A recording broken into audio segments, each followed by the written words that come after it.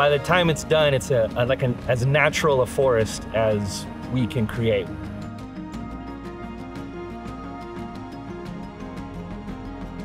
We are a living lab that can answer a lot of questions that are being raised when it comes to climate change internationally. The mangroves are real climate superheroes. We need to see restoration at scale.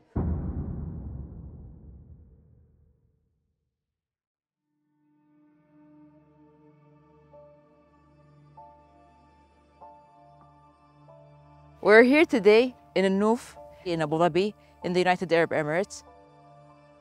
The Abu Dhabi Mangrove Initiative, or ADMI, that was launched in 2022, aims to work with local and international partners in order to facilitate research-based mangrove restoration.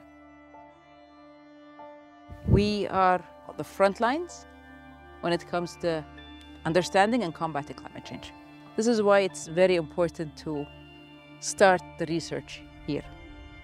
We have, in 2023 alone, managed to reach 6 million mangrove seedlings planted across Abu Dhabi.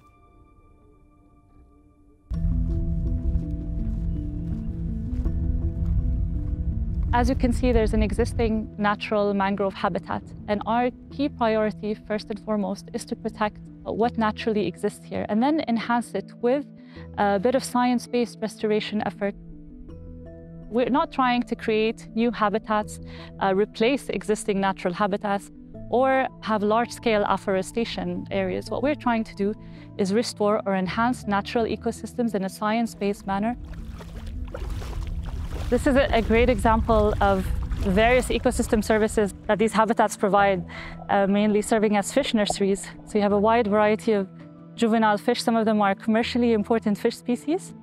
We see grey herons, we see greater flamingos, we see stints, egrets as well. We also see a wide variety of invertebrates and gastropods, and these are cornerstones of the ecosystem functioning here and key indicators of a healthy coastal site. So here we can see the nematophores, and one thing that we look at when selecting a suitable restoration site are the biophysical conditions at the site, and primarily the soil conditions, but also the water quality, the water circulation, and the tidal inundation levels. And that will give us an indication of how successful the restoration project will be. One other thing that we look at is, of course, the existing natural regeneration at the site. And here, right next to the mother tree, we see a sapling that has about 8 pairs of leaves. And this one would be about, let's say, 2 to 3 years old. And it's a result of natural regeneration. So the seed naturally dropping, it would get stuck in the mud, and then the nematophores actually help the seed remain and not get washed away by the incoming tide. And that gives us a good indication that there's existing natural regeneration at the site, so the conditions are suitable, and there's a potential for restoring or enhancing the mangrove ecosystems in this area. So when you think about traditional planting, you'll need a large number of people with nursery-grown seedlings to go out and plant them in different locations. And this creates a large footprint at the site from all these people being at the site planting.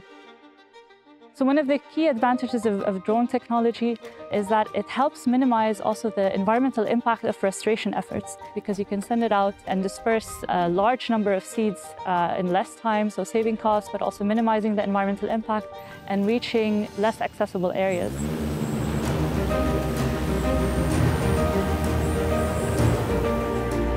This is one of the drones that did the 2023 seeding season. This tank will hold 6,000 seeds approximately. The seeds range in size from maybe 20, 25 millimeters up to 40 to 45 millimeters. This whole mechanism is custom designed for Avicennia marina. So we've got the tank, we've got the mechanism that feeds into the hopper, and when the seeds drop in, it shoots the seeds down so they get stuck in the mud. So that's a critical part of it. If the seeds don't get stuck into the mud, then when the tide goes in and out, they'll roll around, they'll get pushed up onto shore, they'll get dragged back out to sea.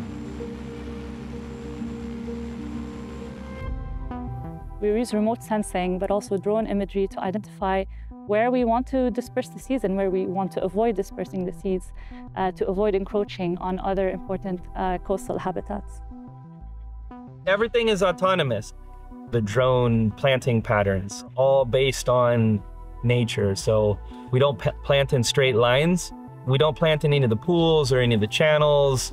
And then the system takes into account the trees that are already there to shut the system off and on. So it's all planted only in the areas with the highest probability of growth. By the time it's done, it's as natural a forest as we can create.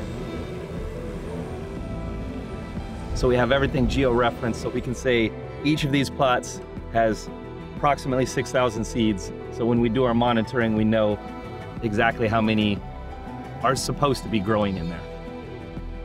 And we also monitor where the seeds came from, how long they were stored, and what day they were dropped on. So then we can take all of that data and identify if certain areas' seeds are healthier than other areas of seeds, or if there's a block that had a lower survival rate, we can see, like, did that have to do with tides or currents or some sort of algae?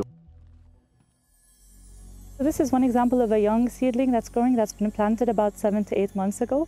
They've germinated successfully and they're growing well, but really it takes years of monitoring before we can conclude that we've successfully restored the site.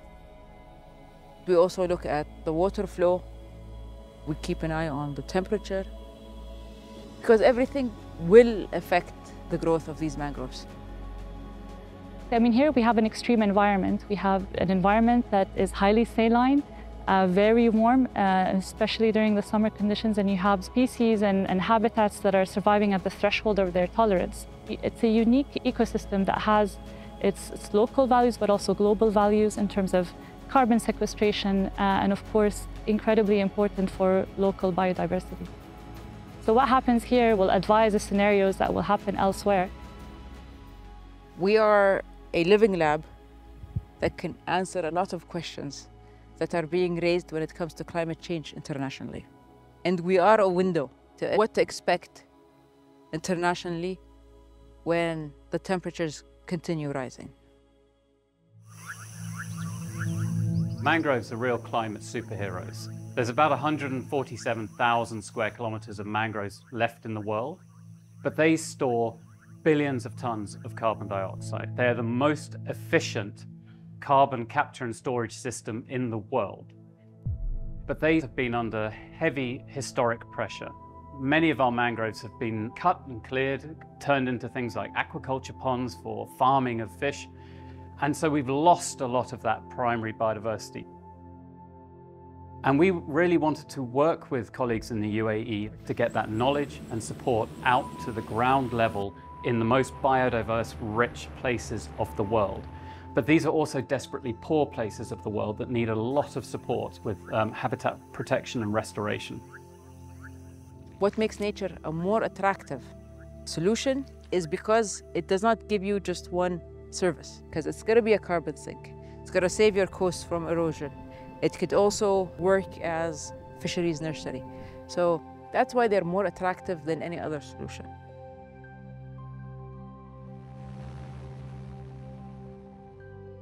We need to see restoration at scale. That means that we need to see policies taken towards local economic development, food production, land development, not contradict efforts to meet the challenge of climate change. They have to work hand in hand. Understanding the situation here will help globally put mitigation plans that will limit the effects of climate change. There are huge steps forward when it comes to research, and to be honest, there's a lot more that could and should be done when it comes to mangroves.